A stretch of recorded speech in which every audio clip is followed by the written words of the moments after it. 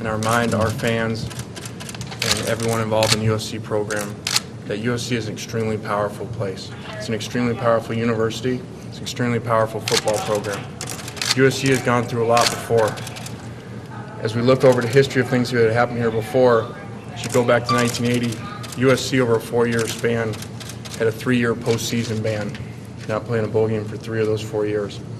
After that, the next season, USC went on to win the Pac-10, went on to win the Rose Bowl, and 4 of the next 6 years went to the Rose Bowl. So USC's been through a lot before.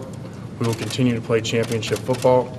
We will continue to recruit the best players in America to come here. We've had contact with a number of our signees today.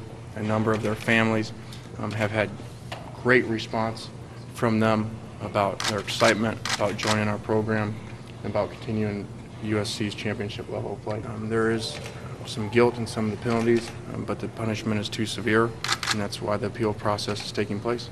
Well, it can take a while.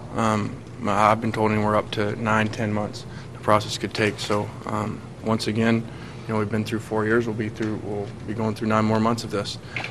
As far as winning the appeal, I'm very confident in our administration and their plan that they're going to put together to put all the information out there of why these penalties were too severe.